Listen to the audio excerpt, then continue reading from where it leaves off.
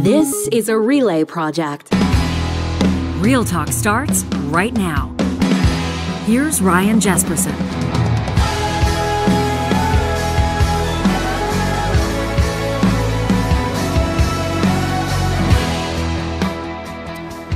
Well, today's episode of Real Talk, this episode is a trend watch. In just a second, we're going to check in with three professionals whose job it is to know exactly what's going on with business confidence, office space vacancies, different opportunities that people are taking or not taking. We're going to take a look at 2023. What did the business community tell us? What did consumers tell us? What can we expect in 2024? We expect it's going to be informative, interesting, and we're glad you're along with us for this one. This episode of Real Talk is happening with the support of Danatech. You can find them online at danatech.com. If you're the one that's in charge of your team's safety training and you're looking for the best in the industry, Danatech's been Alberta's safety training leader for more than 30 years. Their course is designed by experts with real, actual, on-the-job experience, so the courses are going to make a difference on your job site. Not everybody can boast that, believe it or not. You're going to save lost time injuries. You're going to stay compliant with changing regulations, save money on training. Most importantly, with Danatech, big companies across Canada are using Danatech's WMIS, TDG electrical, and lifting device courses for good reason. Plus, they've got a catalog of more than 150 courses across all industries. If this is right up your alley, you can get started today by visiting danatech.com. Check out their courses and find out about bulk discounts. Heather Thomson is the executive director at the University of Alberta School of Business Centre for Cities and Communities. Cory Wosnack is managing director of Avison Young, one of Canada's leading commercial real estate brokerage firms. And Puneeta McBryan is the CEO of the Edmonton Downtown Business Association. Heather and Cory joining us live in studio. Puneeta, I know that was your plan, but you're wrestling with some of the challenges that, well, millions of parents across the country are wrestling with right now. You had a bit of a wrench thrown into your plans this morning.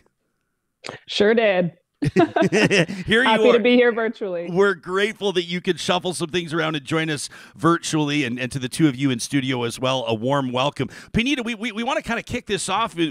I guess you might just call it small talk, because I think that a lot of people, when you're talking about big trends and you're trying to get a sense of what's going on collectively in a society, you start by asking individuals what their habits have looked like, what their last couple of months have looked like. And for a lot of people right now, it's holiday shopping. We're seeing the typical, usual, important messages out there. Support local. We know that some people are going to the mall like they have for 30 years, and some people don't go to the mall at all anymore. For some people, it's all Amazon all the time. How have you been doing it?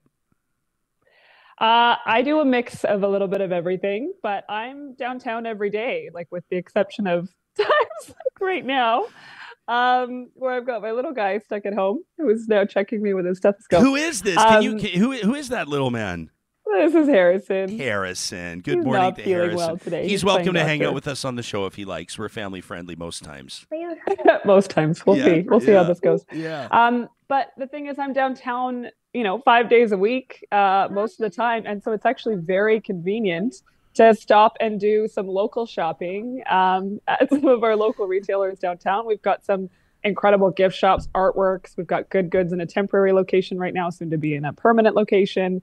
And so I've done a ton of my holiday shopping there, which is awesome. Very convenient for the holidays. And then, of course, a lot of stuff online, too. And now I'm going to take a brief reprieve for both. Do what you need to do, Puneeta, and let us know as soon as you're back. But Puneeta's doing like triple duty this morning with us, which is fantastic. Do you remember the BBC thing where the guy was interrupted while he was talking? Do you remember that? Amazing. And he was like totally thrown off. And then you've got Puneeta just rolling with it. Rolling with the punches, keeping it real. That was like one of the most watched videos on YouTube. I think the guy. It was. I don't remember even what he was talking about. He was like an expert on war or something. I just remember there was a big world map behind him. And his kid came in and started dancing around. It was absolutely hilarious. Yeah. Cory, last time you and I saw each other was just last week at the opening in Edmonton. People in Western Canada will obviously know the name Henry Singer. It's certainly one of Canada's more reputable, more long-standing. I think they've been in business for like 80-plus years. It's a family legacy business, basically menswear, but top shelf menswear, opening a brand new location, downtown Edmonton in the Stantec Tower. How cool is it for you, not just as a customer, but also as somebody whose business has been built on commercial real estate, to see a show of confidence like the Singer family has shown in downtown Edmonton? Yeah, precisely. I mean, they've been around for 85 years, and they are certainly a preeminent menswear retail experience, but they are showing this bold investment to open their new flagship store in the center of our downtown core in Ice District.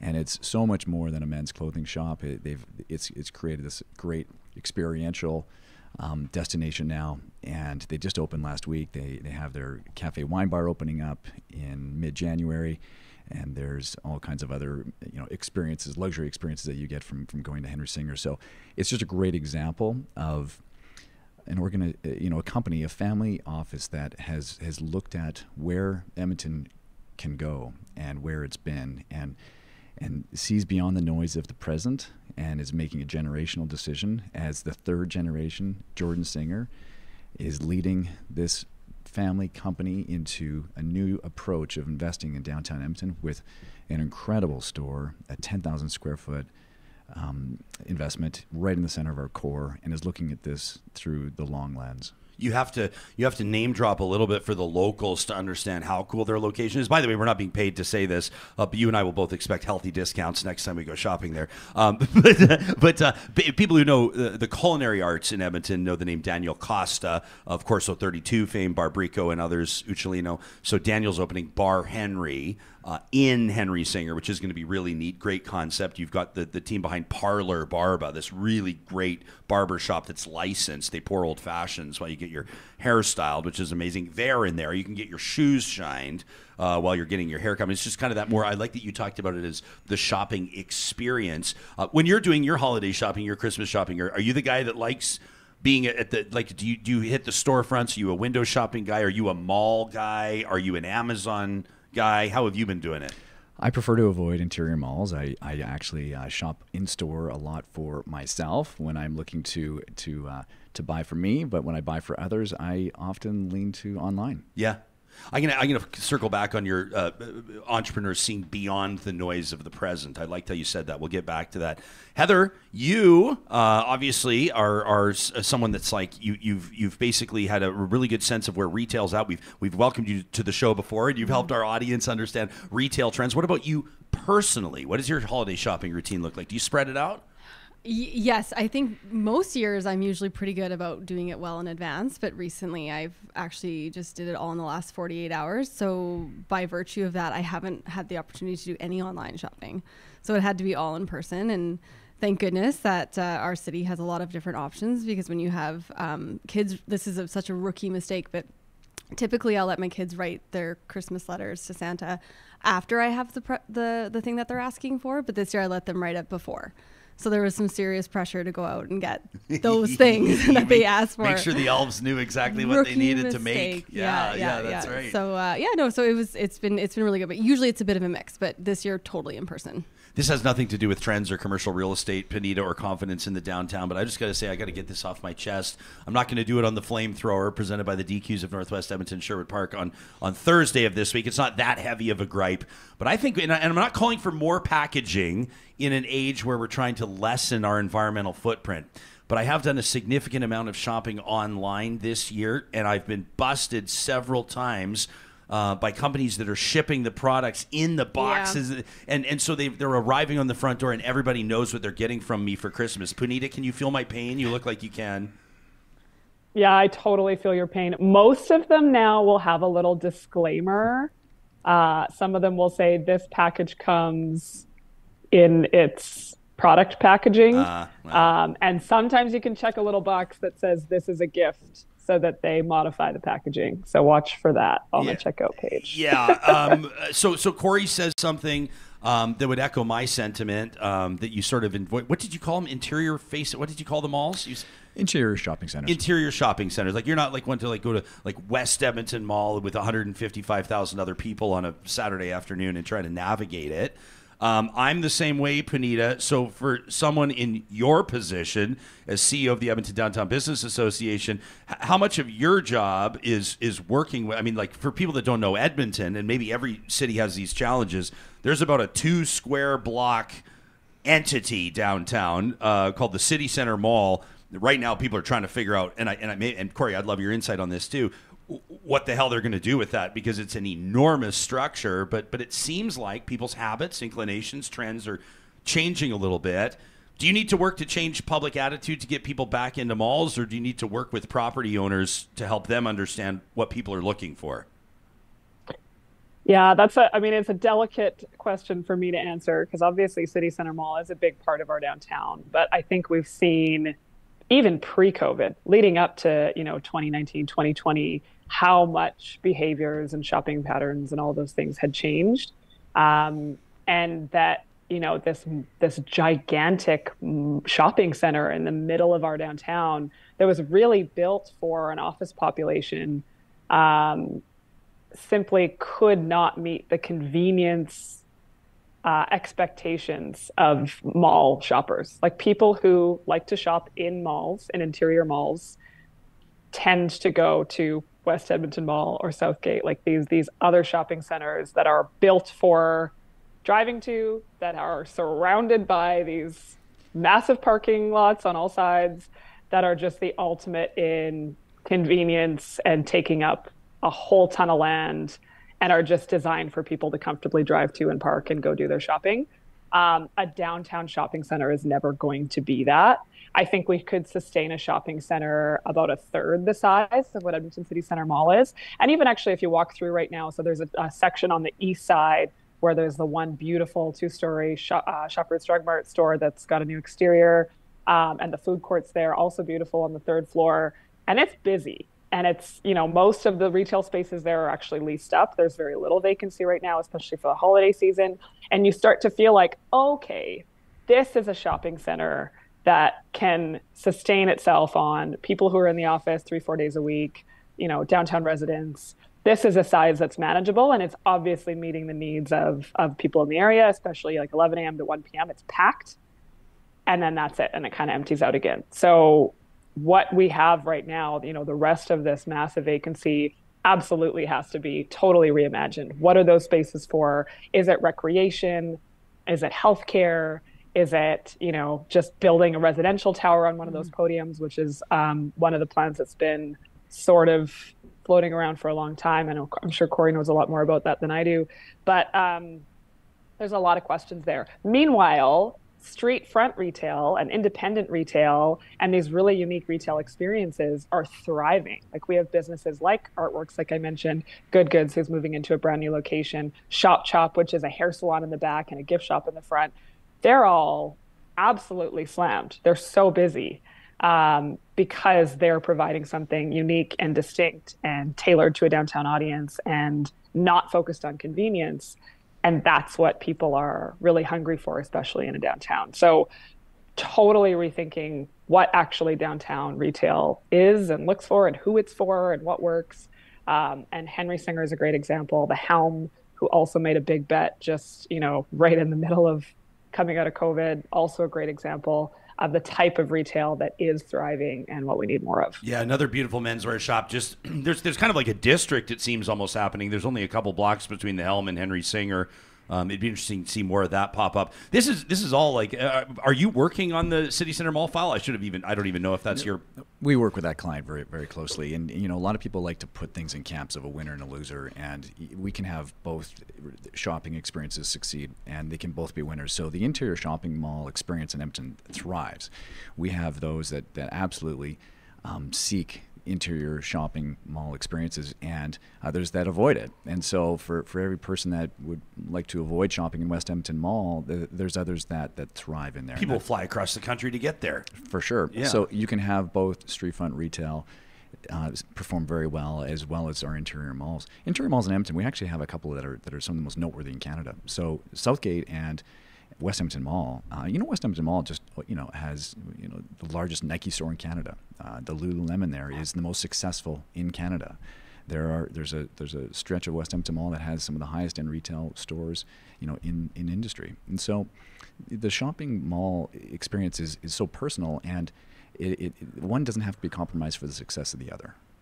How much has this changed over the past couple of years, Heather? Like, people should take note. I was talking to a restaurateur yesterday, asking him what his next play is, because from my estimation, he seemed like he'd been a little quiet. He was expanding and opening a bunch of new locations, and then he just kind of has been holding steady for the past few years.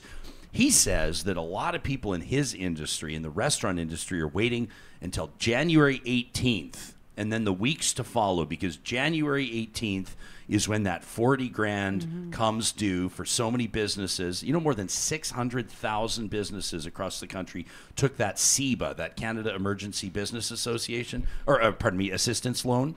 And he said that, you know, he's concerned, obviously, for his fellow restaurateurs, but also could potentially see some opportunity, expecting a lot of closures, a lot of vacancies and insolvencies after the 18th of January. Well, I found that January was an interesting time for them to set that date, because January typically in the retail world is a hard month, because you have January and you have February, which is coming off the heels of a very busy holiday season. So maybe potentially they'll have all the sales and they'll be able to pay it back. But I foresee that this is going to hit a lot of businesses really hard. I'd be curious to know, I don't know if this data exists, how businesses are feeling in terms of confidence about being able to pay that back, or is it going to sink them completely and we're going to have a whole lot more vacancy, because ultimately that loan was so needed at a time where we just didn't have the foot traffic. And yes, we're out of COVID and we've kind of rebounded, but not enough for a lot of businesses where they've had the time to actually go out and make that money. And the consumer has changed so much. So it's not only that we had the pandemic, we had really short supply chains. If you remember in Christmas of 2021, there wasn't enough Christmas product to even stock the shelves. And then there was labor supply. Now there's inflation. So it seems like there's always been something that has been taking place that's been really hard for small businesses to keep up with. So yeah, I predict January and February we're going to see a lot of businesses, unfortunately, not be able to survive that. Is that something that's been on your radar, Cory? You know, I mean, in the commercial real estate space, I would imagine that's pretty relevant. For sure. Yeah, no doubt. I mean, you see those that are backs against the wall, make it through the Christmas season, and then they throw the towel in January. So, and that's not unusual for 2024. It won't be a surprise. It happens every year. There's just you know, there's certain industries that are adapting well and thriving, and then even through hospitality. I mean, there was a lot of concerns a couple of years ago around an ability for a lot of restaurant businesses to be able to adjust to the amount of curbside pickup business, and you know, how you had to adjust to accommodate that, and now, I mean, there's incredible revenue potential through that adaptation of curbside pickup, and in restaurant dining is really busy, and you get those that are even we see it downtown, Ryan, with there's a handful of restaurants that are achieving record revenue, and others that are fighting really hard to keep their doors open. And you don't think that their offering is all that much different, but there is something about being in a very vibrant, busy place that really invites more people to be a part of that experience. And even if the menus and pricing are similar at two different places across the street from one another, there is a gravitational pull to those places that are thriving and full, while the other one across the street struggles. And you wonder why that is, but there is just a human behavior of wanting to be in really busy places, and that is why it's so important for us to find more ways to create vibrancy. And it's a big theme in major downtown centers across North America. I know that we're talking Puneeta's language on that. I can tell you're nodding your head. Yeah, absolutely. It's fascinating to see how busy, just like Cory said, how absolutely thriving some of our businesses are downtown. And it really is counter to a lot of the narrative that's out there. There's a lot of this narrative that, you know, downtowns are dead and, you know, nobody goes downtown anymore. And that's simply not the reality. Like, we have bars and restaurants and retailers that are doing incredibly well, that, you know, have long since paid off their CEBA loans.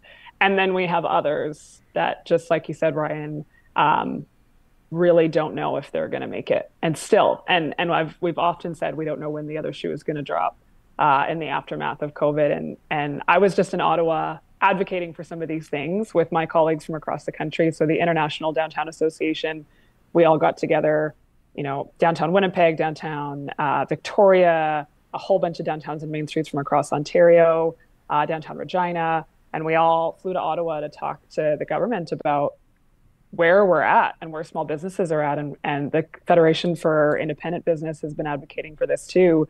And it was really disheartening to hear that, we're probably not going to see any further extension for these businesses to get some of that loan forgiveness. And it's scary. It's like, it's, 2 years or however you want to count it post-COVID. And we're still in a situation where we might be losing businesses because things have just changed so much. And certain pockets of downtown are just a bit too quiet. Certain business models just aren't really working anymore. And meanwhile, we've got, other areas of downtown like 104th Street, like Rice Howard Way, that are just absolutely thriving and where everyone wants to be and are so busy, especially this time of year. And so I wish we could sustain that all year long. I wish we could have that vibrancy across the entire core. But right now we're trying to also just focus on how exciting it is to see the vibrancy that we have in these little pockets. Yeah, it'll be interesting to see what the feds do. Like people are still, I think, kind of waiting to see what's going to happen. Like, it was a month. The 1 month mark was yesterday. If you're listening to this on the 19th of December when we're recording it. So, the 18th of January, here it comes for businesses that say that they just simply can't pay it back. It's a tough look for the feds to, I'll use some loaded language here, but for the feds to force a business into insolvency, right? The tax man comes calling. Number two, to forgive the loan, because then what do you do for the businesses that paid it back, right? Or number three, to offer refinancing options when the cost of borrowing's up probably 4 or 5 points since that loan was first issued. So, but the numbers are staggering. $50 billion is the value of that program. So you understand probably why the feds, and it was rolled out, I don't know if I would say hastily, but it was rolled out quickly, right? Yeah. And so now it's a strange situation. Cory, you talked about going beyond the noise of the present, and Puneeta touches on that with some of the talk around downtowns. Edmonton's downtown has certainly taken some punches, but it's far from alone across the country and around the world. I want to go there in just a second. It's a trend watch episode of Real Talk as we hang out with Puneeta McBryan, Cory Wosnack, and Heather Thomson. This episode is happening with the support of sponsors like our friends at Nate's, who right now know that as 2024 gets started, a lot of you, especially the younger members of our audience, are going to start thinking about your next step. You've got dreams to build the next innovative product. You want to solve important challenges. You'd like to reimagine the future. Maybe you're already doing it. If you'd like to lead change, grow community, or transform business, then Nate's J.R. Shaw School of Business is your answer. It's one of Canada's leading polytechnic business schools. They want to help you harness your inner talent, build your skills, and feed your curiosity. You can learn more by checking out their website at nate.ca/business. That's the Nate J.R. Shaw School of Business. Our friends at Grand Dog Essentials Quality Raw Food have a message for all you cat lovers out there. That's right. Of course, everybody knows that Grand Dog Essentials has been delivering to Albertans' doors the best raw dog food in the province. But what about cats? It can be hard to tell about the difference between cat food and dog food when you're looking at a kibble bag, because they can have similar ingredients, right? But here's the deal. Cats need meat. Your cat needs meat. They don't need plant food. They don't need carbs, but kibble is full of that stuff. Switching your cat to a raw diet gives your beautiful kitty exactly what they were designed to eat, and they're going to reap benefits like proper digestive function, effective nutrition absorption, and consistent energy levels. You can learn more about how to transition your cat to a raw, fresh food diet by checking out the blog post, How to Build a Raw Diet for Cats, at granddog.ca. Don't forget your first-time order. The promo code REALTALK will take 10% off it, like we said, delivered right to your door in Calgary, Edmonton, and Central Alberta. This beautiful studio of ours was built by the team at Complete Care Restoration, and that's why we have the confidence every single time we talk about them to recommend them with 2 thumbs up. We know that this episode is going to be catching the attention of investors, business owners, folks that might own properties in city centers across the country right now, and maybe you're starting to look at reimagining that use. If you're looking at converting office space into residential or vice versa, Complete Care Restoration would love to talk to you. They've got a talented and certified team that does exactly that. You can find them online at completecarerestoration.ca. And a big shout out to those of you that are going to be hosting family over the holiday season. May I make a humble suggestion? If you've not yet picked up the turkey, if you don't yet have the menu plan, save yourself the time and the stress and go straight to cateringbyfriesen.com. That's where you'll find the Friesen Brothers Ukrainian-inspired Christmas dinner box prepared by their team of Red Seal chefs, ready for pickup at any of the Friesen Brothers locations across the province. You pop it in the oven, you warm it up, and dinner is ready. In the meantime, you're enjoying quality time with your loved ones, your family and friends. There's all the staples in there that you'd expect, the turkey and the pierogies and the fabulous sides, including those creamy dill carrots. Plus, you can add on whatever else you like.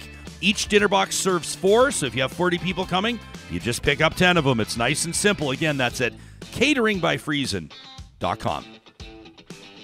We're hanging out with Heather Thomson, Puneeta McBryan, and Cory Wosnack. Cory, you talked about businesses that'll look beyond the noise of the present. You talked about a generational investment by a family-owned business like Henry Singer, and there's many of them across the country that are doing this. What is the noise of the present? What has it been in 2023? I think there's a very deserved impatience that we see with the amount of disorder at street level, and this is happening in every major city around North America. And so there's only comfort in the misery loves company perspective, but we have a challenge, and there needs to be more significant movement to work through that for people to feel satisfied that there's a positive path forward. But there is a path forward that is evolving, that is just, it's much slower to see. And so community building, it takes years to affect positive change. I mean, it was 10 years ago that the arena was approved. It's hard to believe that's already been a decade, but that's you see the impact of what Ice District has now contributed. And even through the last, we're coming up to 4 years since COVID began. I mean, can you believe it's been? It's wild. It's wild. And so, you get on the flip side of a pandemic, and all of a sudden you begin to see things very differently. And lifestyles have changed, and we see more disorder and what feels like a lot of work that we need to do to clean up our downtown. The thing is, this movie's played before. We actually had very similar conditions in the late 90s, and we got through that. And so we had this same vacancy rate in the mid-90s that we have today. We had some very harsh criticisms of how Edmontonians felt about their downtown in the mid-90s. And we were able to get through that, and it was largely through creating vibrancy through residential strategy. So we have this incredible opportunity. We have some very, very effective business attraction groups in Edmonton, right?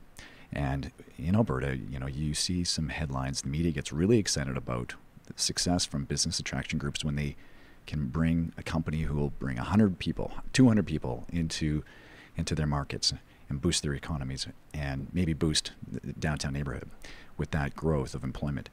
What we have here in front of us in Edmonton is we have our post-secondaries who are announcing plans to increase their student population by 15,000 people. Norquest and McEwen, 15,000 people over the next 7 years. And we are not fully embracing what this can mean for boosting our downtown vibrancy. A young adult strategy is an incredible opportunity for us. And when we think about how any decision you make today, you likely won't see the positive impact of that for 3 years. The post-secondaries, including Nate, their students, they are a big part of our downtown fabric. They are growing. U of A is growing. Norquest, McEwen. McEwen's going to go from 18,000 students to 30,000 students. And we talk about students, but we also need to remember that there's staff that need to support that student growth. Most people want to live in a short commute from campus, and 32% of McEwen's students right now rent their residence. So if you just start to do the math, if that kind of growth is going to be seen from post-secondary and led by McEwen, and 32% of that growth are going to be looking for a residence that is close to campus, that opportunity for 5,000 students who will be looking to perhaps rent a property that is close to where they go to school or where they work, that opportunity for us to be able to affect a positive change with this young adult strategy, getting young people to rent an apartment, buy a condo, get educated, socialize, get their next job after graduation, become part of the downtown fabric, that bodes an opportunity for a great successful formula going forward. So you've got this kind of youth wave like Cory's describing. How important are I don't like the word order, but I'll use it, back to work orders, back to work mandates, Heather? How important is it for businesses? Is that even realistic? I think that there are probably some businesses, maybe even real big ones, that will never get back to what they once were, which is Monday to Friday in the office, everybody there. Well, it's tough to solve an economic problem by mandating behavior. And I think forcing people to go back to work without a really solid reason as to why is not a solution. I think it's maybe in some ways it might be a good incentive for workers to see the value of coming back downtown. And there are studies, so much data that showcases us being back in an office where we're seeing people. There's so much benefit to that. And I think if we approach the conversation correctly around really inspiring people to come back downtown or to their place of work to see their colleagues and their friends, I think that's the right way to look at it. We also want to make sure that we're not building an economy that is based on a lunch hour and a coffee hour. We don't want an economy like that. And so when we're talking about general vibrancy, whether it's in a downtown core or really anywhere, the best place to start is residential, 100%. That's what all the data shows us. That's best is to bring in more people to live down there. That's a huge link to vibrancy and safety. And then the next, and then kind of all following suit is the right incentives, the right environment, and beautification. These are some of those really critical initiatives that need to happen for vibrancy to take place. And so if those things are happening and you have this beautiful space where you want to spend time in great restaurants, great coffee and great shopping, and then all of a sudden it's not, oh, I have to go back to work. It's, oh, I actually would choose to go back to work because I like the environment. And I do think that's where we're heading. And I do think that's the good news about this as we see in the data that retail is actually growing. And that downtown cores are having more population go back into them. And so I think right now we're heading on the heels of some pretty bad news. But I think the future actually looks really good. And I think we're heading in the right direction. What's funflation? Funflation, I love this term. So when we're talking about overall consumer trends this year, so we have inflation, record inflation. So it's really high right now. But what we're seeing is consumers are actually not scaling back on things that are fun. They're choosing to forego things like essential groceries, savings, dentist. I don't know why I'm laughing. It's not funny. It's not funny.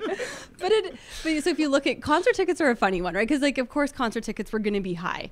But I think concert tickets rose this year upwards of 400%. And yeah, you have Beyonce and you have Taylor Swift, but Bruce Springsteen. Jeez. Sorry, I should have led with that, of course. Yeah, Bruce Springsteen. So you have all these different artists that are just, they're making so much headway in that people are just wanting to go out and experience things. And yes, that's post-pandemic for sure.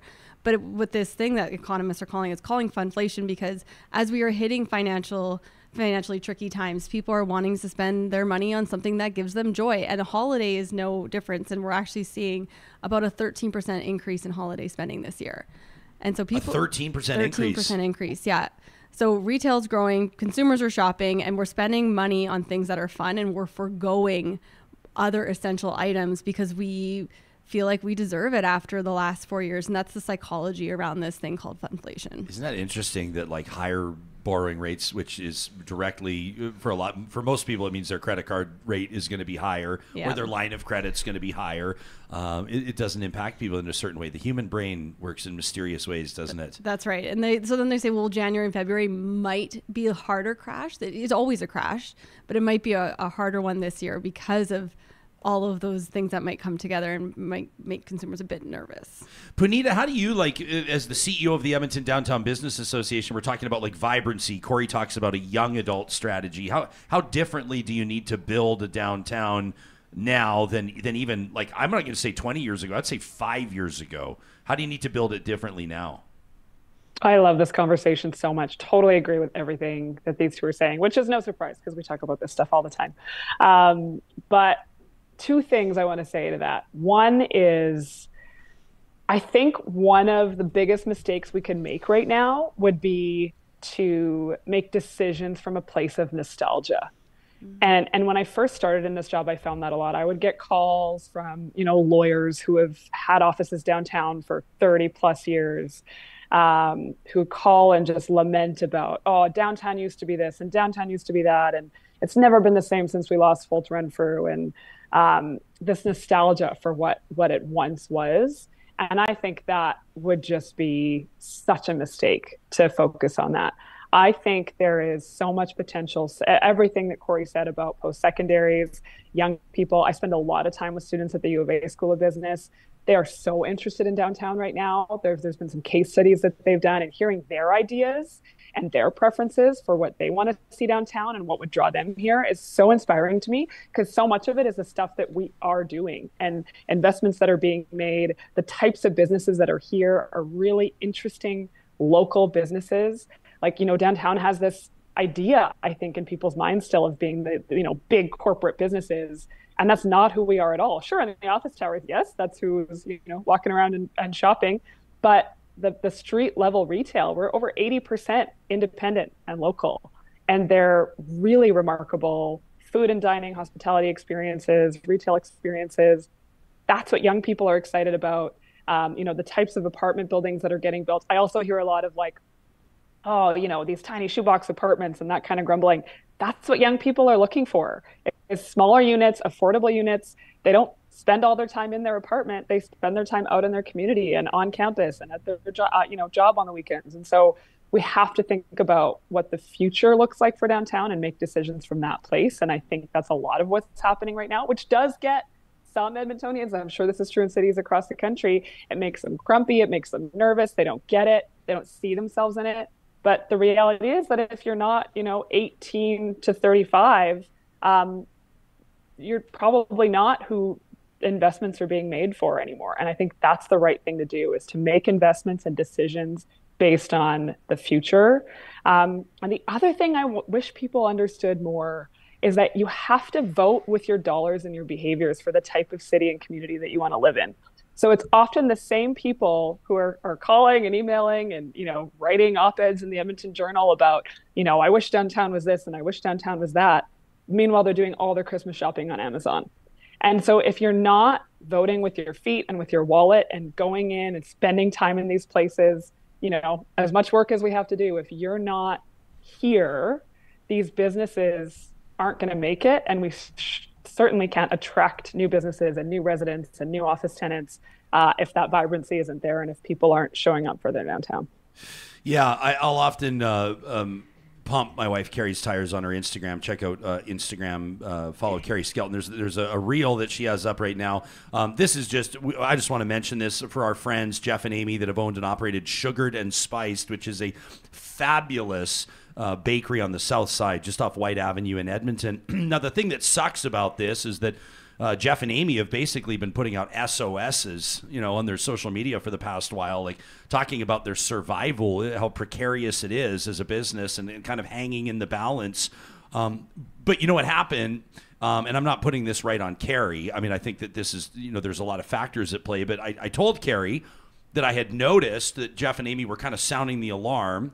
We ordered a cookie platter for our family for Christmas. Carrie decided to go in and shoot a little video. The video's been viewed 60,000 times, and they had to cut off their online orders yesterday because they need to be able to fill them all. I mean, they just got flooded. They got swamped with orders, which is great. It's great in the short term. Like, hopefully they'll be able to pay their bills this month. We'd like to see longer term sustainability. That's just one example, though, Puneeta, of what you're talking about. Everybody loves Sugared and Spiced, so when you find out that they might have to close their doors, and by the way, they've not said that, let me be clear, but I mean, I'm just reading the tea leaves in front of me. But then all of a sudden they get so much business that they can barely keep up with it. It's almost like we need to be reminded. I don't know. Yeah, it's such a tragedy that it takes that to get people to, get out of their houses and go support these businesses, right? Even during COVID, like probably 6 months in 2020, we had about 75% of Canadians were going out of their way to shop local, which is a massive number because everyone was like, oh, first of all, it was out of necessity. They had to. But there was the right emphasis on it. And now that number has dropped back down to about 27% of Canadians are going out of their way to shop local. So again, is that we have to constantly keep reminding people that, hey, like, convenience isn't necessarily the best way forward. Yeah. I saw an interesting comment here on. There's been a ton. I mean, the live chat's been booming this morning. You guys, we're not ignoring you, but I have been reading them, and there was one from Nick here, which is a fair comment. Nick says, going back to the office increases my expenses without increasing my income. There's no reason for me to choose that when my space at home is more comfortable. And Nick's not wrong. Like, for a lot of people at home, it's like, yeah, I'm at work for sure, but they're like on their phone in the hot tub, and like you can't beat that, you know. So well, there's also the view that there needs to be more than just the tasks at hand, and so companies feel a responsibility to be part of the community experience, making a positive contribution to the neighborhoods.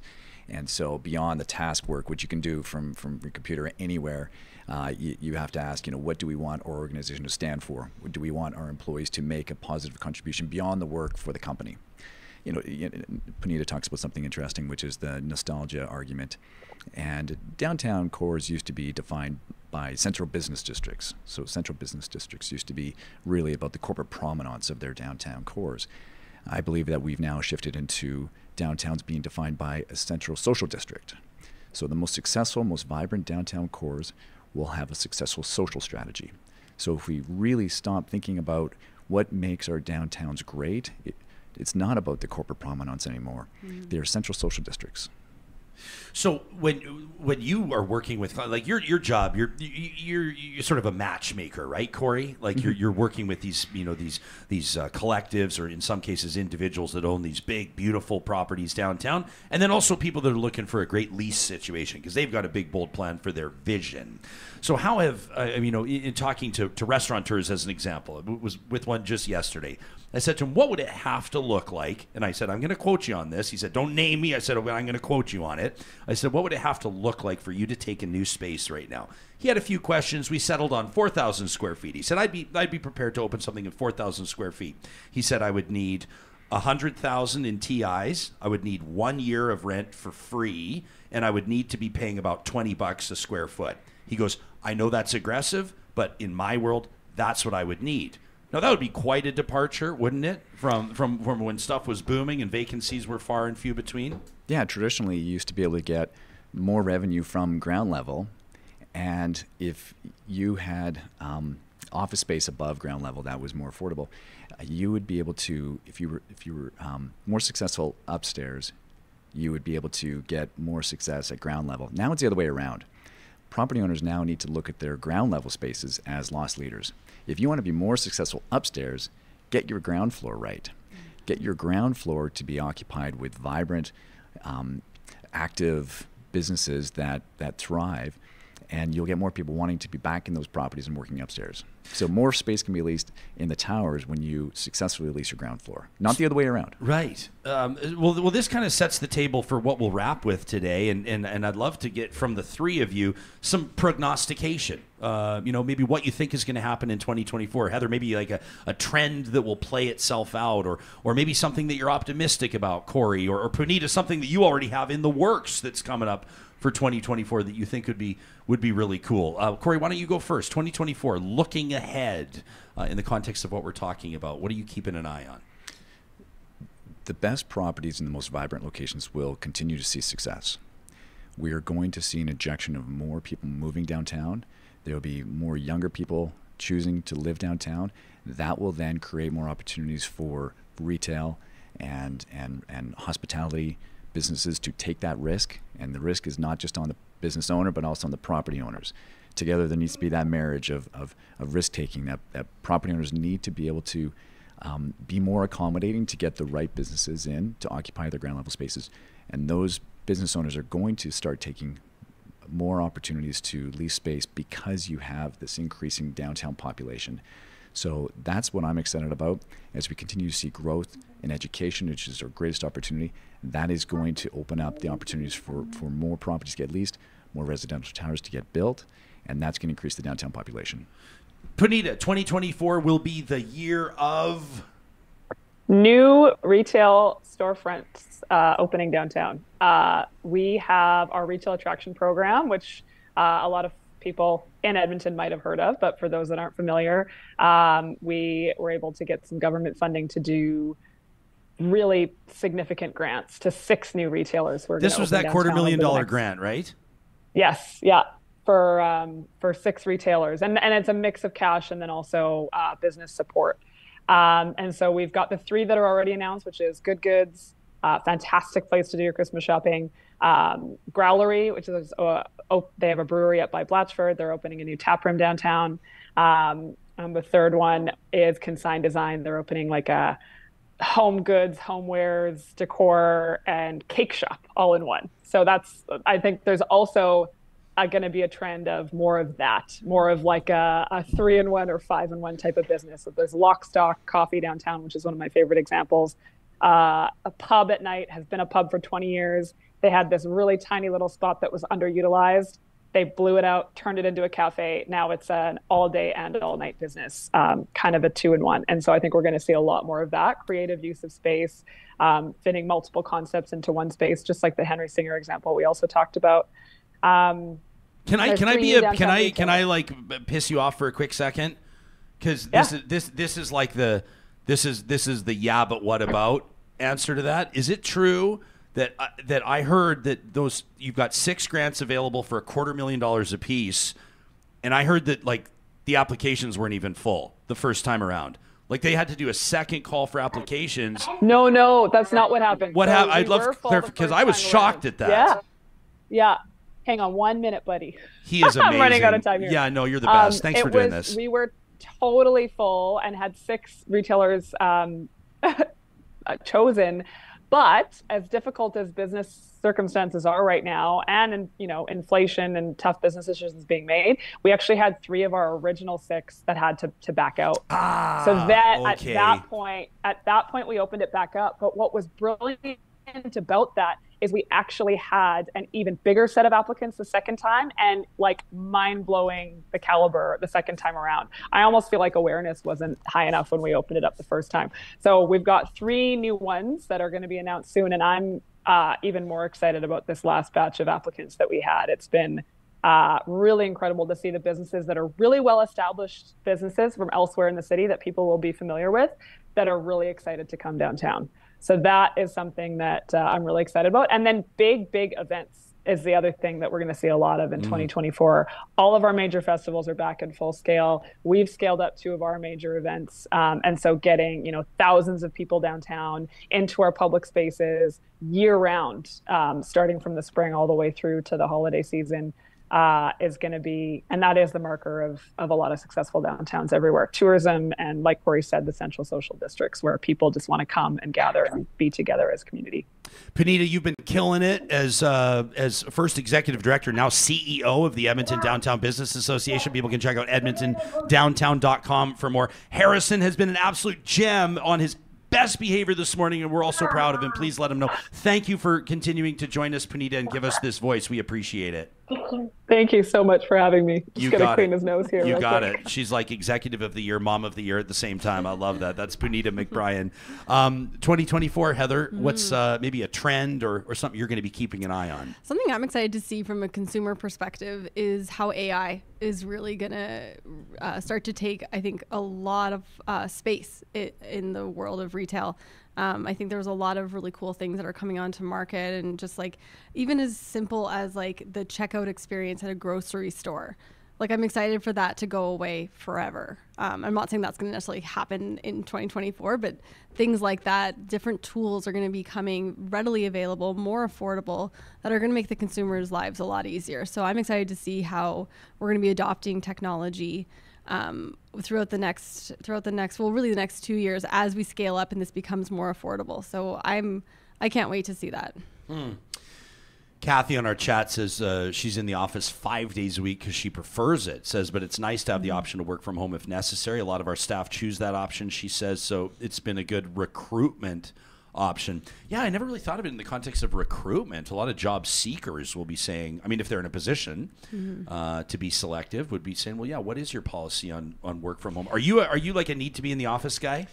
I prefer it. So I actually also really enjoy asking this question to people that we are interviewing, and I ask, how do you feel about working in the office? And I have discovered, and Heather and I know, we've spoken to a lot of students together, and young people come from a highly social learning environment, and they want to work in a highly social work environment. They want to be around their peers and senior people and learn through osmosis and be in the eye of senior management. Young people want to be in the office. It's actually people who are more experienced.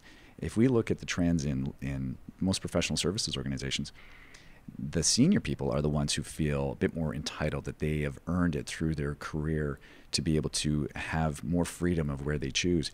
The young generation are more attentive. They want to be in the office, and they see that opportunity for growth faster and to be elevated and promoted sooner when they are in the eye of their senior people. You and I talked about sort of job seekers and millennial trends and things like that, Gen Z trends, not even millennials. Yeah. Man, that's how old I am. As I look like the young people as millennials, they're not the young ones anymore. Millennials are like the execs now, and we're, Well, because Gen Z is 97, is 80, it starts at 97 to 2010. Yeah. So there's a lot of Gen Zs coming up in the workforce. And it's interesting because we do a lot of data at the university around finding out what do Gen Zs want in a workforce, and when they choose to leave school, where are they going? And a lot of sometimes it's a mixed bag. Some of them are like, I need to learn. They have that self-awareness that they need to be in the office because they need to just physically see what's happening and be around other people. Whereas in some younger Gen Z who have done the majority of their school online feel really equipped and happy to continue to work in a remote capacity. And that's something we need to be aware of, because I do think as people who are a little bit more established in their career, you think about your key lessons that you've learned, they were in person. So it's definitely something that we should be aware of. But it's actually Gen X is the generation that wants to work remotely. That wants to work remotely, Yeah. Gen X. Yeah, the majority of Gen X. Yeah. What is it like?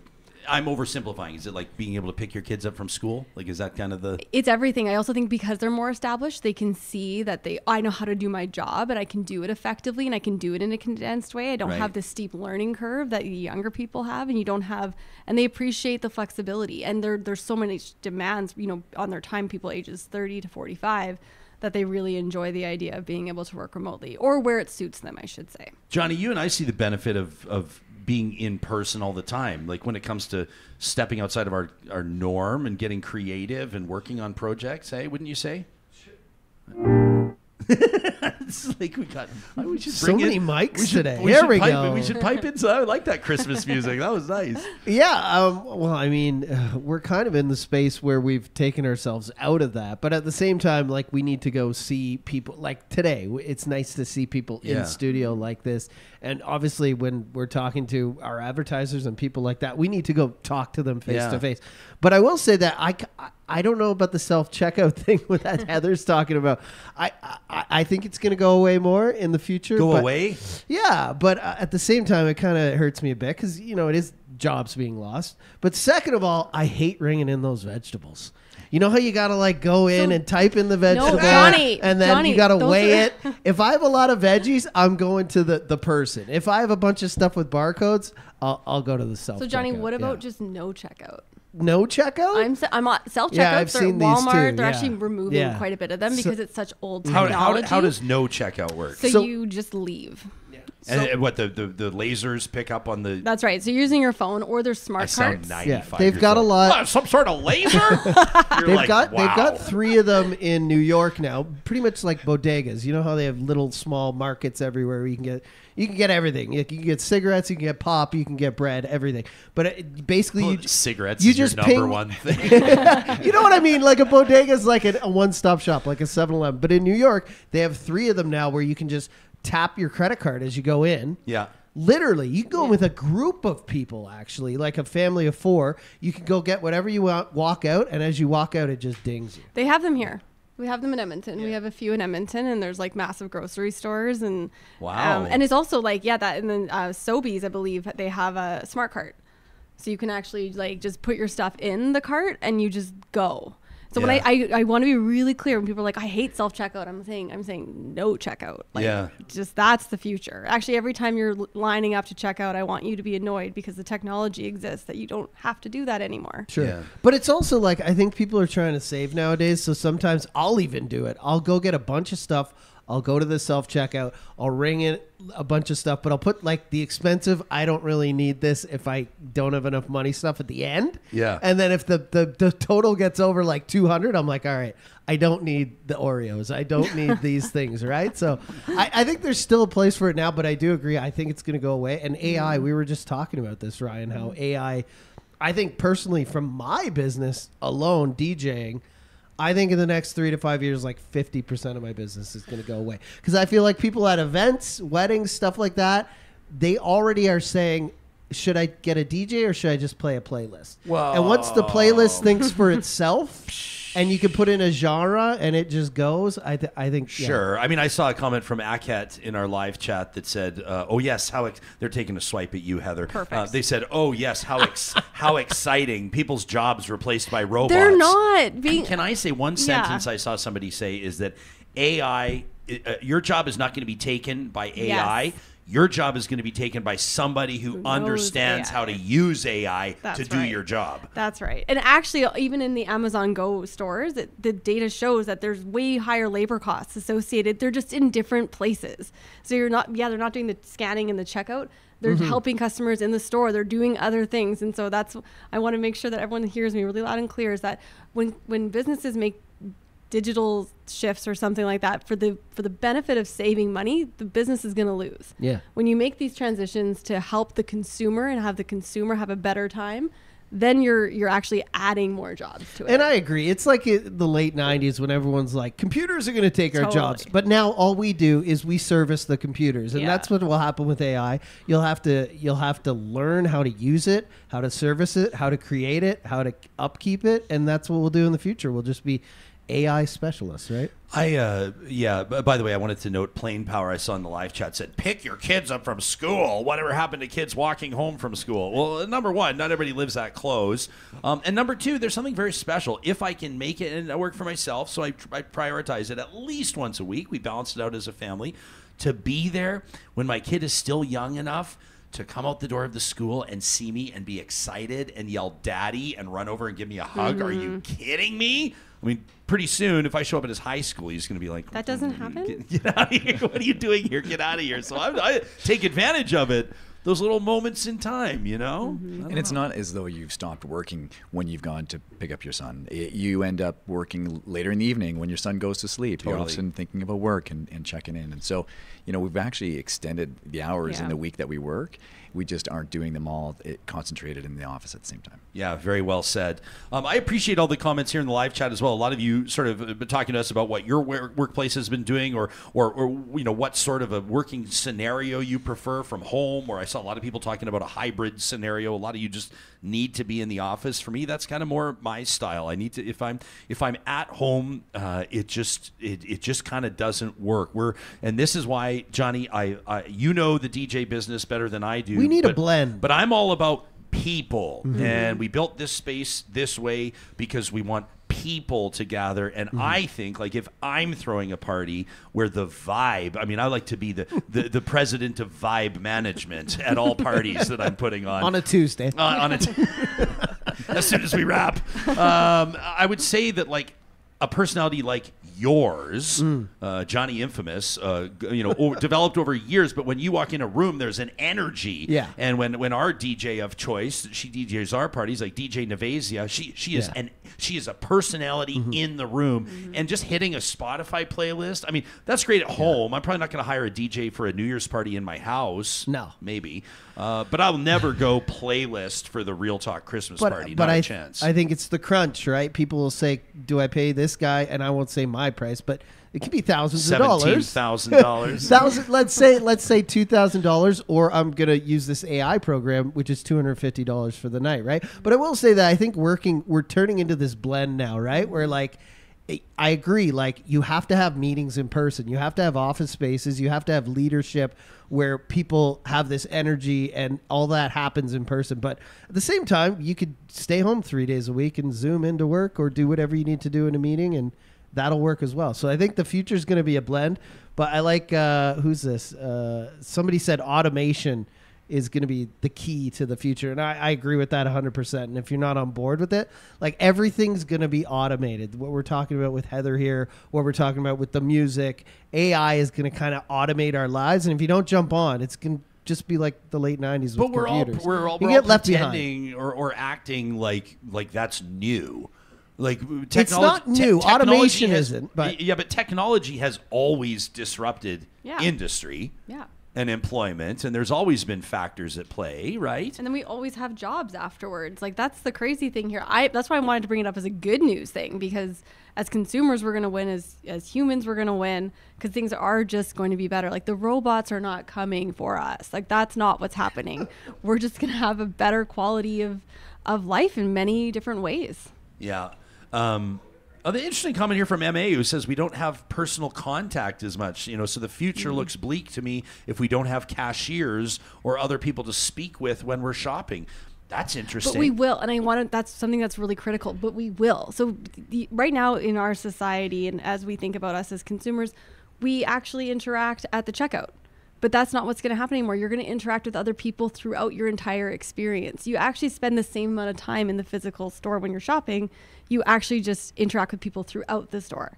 So it's not that we will be more isolated. We're going to have opportunities for connection. They're just not going to look like the same points of connection that we've had from what we've known up to this point. I hate people at the grocery store. I know. Some people are ecstatic. I love people in person, and I love meeting with clients. And you're right. I got that energy when I'm working, but on those Sunday, like, do not talk to me at the grocery store in my pajama pants. If Johnny is wearing his sunglasses inside, do not talk to him. Chad is not wrong in our live chat, says the steam engine did steal all the horses' jobs. Chad is correct on that. Why won't people think of the horses? My thanks to Puneeta McBryan, who was with us, of course, remotely. Heather Thomson of the U of A. Can I break the news? At least half of the news? Half of the news, For 2 more days, Heather Thomson will serve as the executive director at the U of A School of Business Center for Cities and Communities. I can't wait to hear what you're doing next. Congratulations. It's been a hell of a run for you there, Heather. You've put it, just done an amazing job, not just developing the business leaders of today and tomorrow, but also people, regulars here on Real Talk have heard about the digital economy program, and we'll be mentioning it again next week. And that's all been under your tutelage and your initiative. So congratulations on the great run at the U of A. Thank you very much. Puneeta's still here if you want to say goodbye. Puneeta's still hanging out? Yeah, she's of course. Hi. Still hanging out. Oh, we didn't mean to write you off or leave you hanging there. Thank you so much for joining us, Puneeta, and a very happy holidays to you and your family. Yeah, you too. Thanks for having me. I love these conversations. Yeah, you bet. And Cory Wosnack, who's obviously, if you know commercial real estate in the province of Alberta, you know Cory's name. He's right there at the top of everybody's list as managing director at Avis & Young, and a good friend and an ardent supporter of a ton of charities in Edmonton. So I look forward to the next time our paths cross, pal. Wishing you and your family a very Merry Christmas and a Happy New Year. Thank you. Thank you for the invitation. Thank you for everything you do, Ryan, really. Well, you know what? We do it because we have partners and supporters and friends of the show like you three. We do it because we have, in my mind, Canada's best and most engaged talk audience. The live chat's been booming today, and we know that when this podcast drops, we're going to be hearing from a bunch more of you. And, of course, our sponsors and our partners as well. I want to update you on a story we covered yesterday and tee up tomorrow's show. Today was about trend watching and business and commerce and employment. Tomorrow we're going to get back to the news cycle, but first I want to remind you that California Closets, their team is ready to hit the ground running in January. Why? Because some of the smartest gift givers this holiday season have been paying attention to what their life partner, to what their spouse, their soulmate has been saying, sometimes indirectly, non-verbally, piling up laundry on the floor, shoes on top of one another in the broom closet. Haven't been able to find anything in the storage room because the storage room is a disaster. Sounds like it's time for the perfect Christmas gift. That is a free consultation with California Closets, and then, of course, a transformative addition to your living space, whether it's in the home, whether it's in the home office, whether it's in the garage. California Closets has a custom closet or storage solution for you. Make the most of your space with their custom organizational systems. You can start that process by visiting them online at californiaclosets.ca. Maybe your home investment is going to be outside. Maybe you have an outdoor space that needs to be brought to life. What a perfect time of year to visit landscapeedmonton.ca. That's Eden Landscaping. More than 20 years of experience as a custom landscape builder with on-the-ground experience in Edmonton and surrounding area. Whether you're looking for an ultra-modern design, whether you want to tap into your home's heritage vibe, whether you're looking for stunning stonework or an outdoor kitchen, a water feature, or heck, you just need your retaining wall repaired or replaced, they do it all at Eden Landscaping. Full project management, which means you don't have to deal with subcontractors or delays. You don't have to keep an eye on everything as it's happening. That's what Mike and his team do. We personally recommend Eden Landscaping at landscapeedmonton.ca. And for those of you that are job seeking right now, or maybe just putting in your time at a job you quite frankly can't stand anymore, if you're an electrician or if you're an apprentice electrician, if you're looking for a new opportunity, maybe you're an expert as a technologist or heck, a professional engineer. Are you an administrative professional? Are you a sales professional? Kubi Renewable Energy is expanding their team in Calgary, Edmonton, Kamloops, and Lethbridge right now. You can learn more by visiting the careers link at kubienergy.ca. Join their team as they grow clean energy in Canada. Kubi Energy's hiring right now, again, at kubienergy.ca. We put an unofficial, unscientific Twitter poll out yesterday, and as we wrap the show, I just wanted to check in on it to let you know as we talked to Charles Adler about the fate of Jaskirat Singh Sidhu. He's the trucker that caused the crash that claimed 16 lives, injured 13 more people on board that Humboldt Broncos team bus. Well, it looks like he's going to be deported from Canada. And we asked you if you think that's the right move. If you missed Charles Adler's answer yesterday, I encourage you to check it out. It was not what I expected, and he didn't think twice before making his statement. The audience, at least the people that follow me on Twitter, see it quite differently. We've reached the final results of our Twitter poll with 2,936 votes. 84% of people think that Jaskirat Singh Sidhu should be allowed on compassionate grounds to stay in Canada. 15.5% figure he should be deported. But Charles' interview with me also prompted a bunch of feedback, including some pretty powerful emails. We're going to get to those tomorrow. I also spoke with David Knight-Legg yesterday, remember, former principal advisor to Premier Jason Kenney, about the future of oil and gas, natural gas in particular, and why he figures that Canada laid a big egg at COP28. Well, we heard from some energy commentators, including Markham Hislop, who's the publisher of Energy Media. He's going to join me off the top on Wednesday's Real Talk. We'll call it a fact check, a different perspective, if you like. That's our goal. It's the whole bedrock upon which this show is built. Differing, credible perspectives, and of course, a forum where we can hash it all out. Determine our own opinions on matters based on the facts, on the truth, and then, of course, ensuring that we always keep that talk real. Thanks for being a big part of that. We'll see you soon.